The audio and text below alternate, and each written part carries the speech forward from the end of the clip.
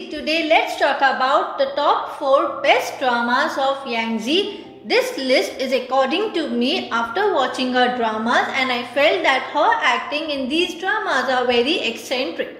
The fourth one is Immortal Samsara.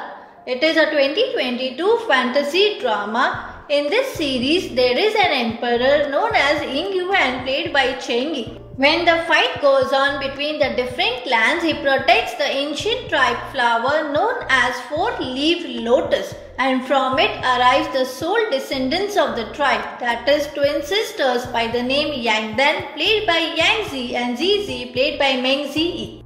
It is said that the elder sister will be weak while the younger one, that is Yang Dan, played by Yang Zi, will be powerful. The story proceeds further when Yang Dan faces the greatest trial of her life, the love trial, and this she faces because of Lord Ying Yuan, whom she likes a lot. This is a good one to watch, and Yang Zi is really good in the series. Now let us see some of the reviews which I read online based on the drama. The first one is, it's absolutely safe to say that this drama is the best of 2022 in its genre. The second one is, their acting and chemistry is on point. Oh my god, I love this drama so much.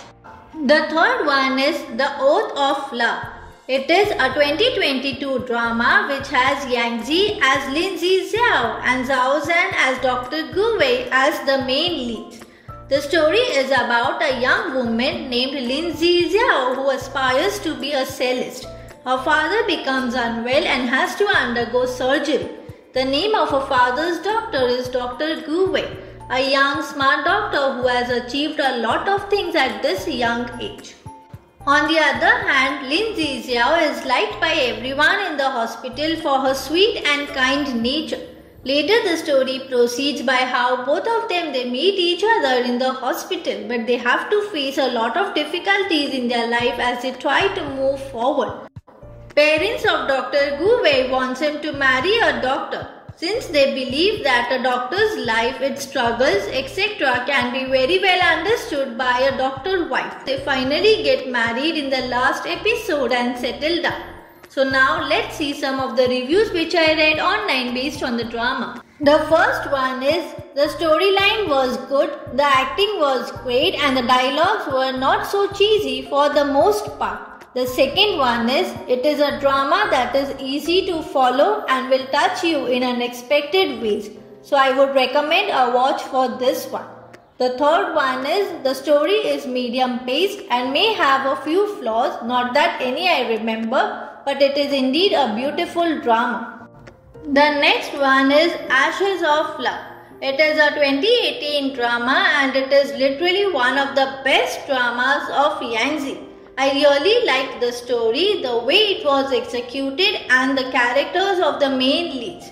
So the story is about a young woman, Jinmi, who is actually the daughter of the floral goddess, but is hidden away in the floral dream in order to protect her from danger. Later, the phoenix Zhu Feng, played by Deng Lun, accidentally enters into the floral dream after he gets injured and is saved and treated by Jinmi. In turn, he helps her fulfill her wish to see what is there outside the floral dream, and he takes her to his clan. Over there, they face difficult situations together, leading to misunderstandings between them. We also have another character known as Runyu, played by Luo Yongzi. He is the best antagonist and no one would have carried it out the way he did. It is a very good and an awesome drama to watch. Now let us see some of the reviews which I read online based on the drama.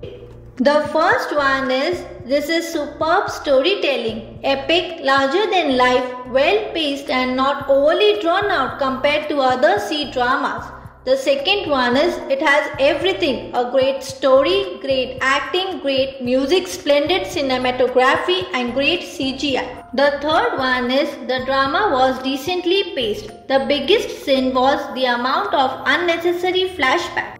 The first one is Lost You Forever Season 1. This is by far the best drama of Yang Zi, and I have made few review videos on this one, so if you want you can go see them. So that's it for today's video. If you have liked it, then do like, share and subscribe to my channel. Thank you.